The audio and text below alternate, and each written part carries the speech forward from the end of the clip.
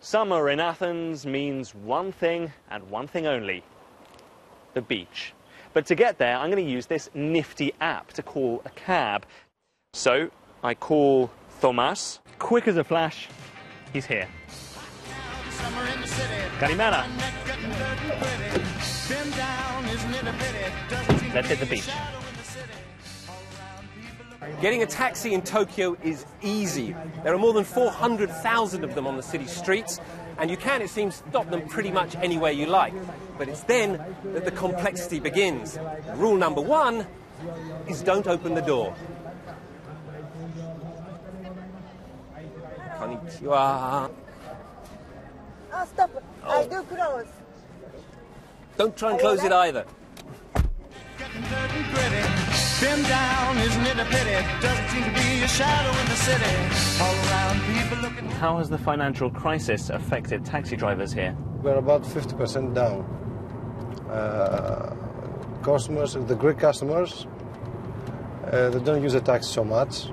If you want to wait to the airport to pick up a client, because the airport is far away from the city, you have to wait about 5 or 6 hours. Kame-san, I want to go to Shibuya-ku, Yoyogi, 439. Okay. Okay? This has been a revolution in Tokyo. Addresses here are incredibly complicated, but now every taxi has a Navi.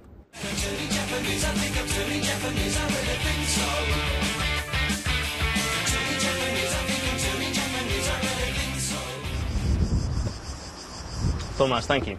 It's 12.40. Okay. So that's just over $16 US. Keep the change. Thank you. Ευχαριστώ πολύ. Παρακαλώ. Do you think taxis are too expensive in Tokyo? Yes. I agree that taxi fares in Tokyo are expensive. I myself take taxis once in a while, but it's so expensive. I can only travel to a nearby train station. Thank you so much. Today, 4,310 yen. 4,310. So Yes. can I give you 10,000, okay? Okay. Okay, that's 10,010. Hey, arigatou gozaimasu. So that just cost me $43 US for a 10-kilometer ride. Despite the navigation system, I'm still not quite sure which house it is. So there we go. A 10-kilometer ride to the coast, just €12.40. Quick and comfortable. Rupert, I don't know about Tokyo, but here in Athens, surf's up. The nights in the summer, in the city, in the summer, in the city.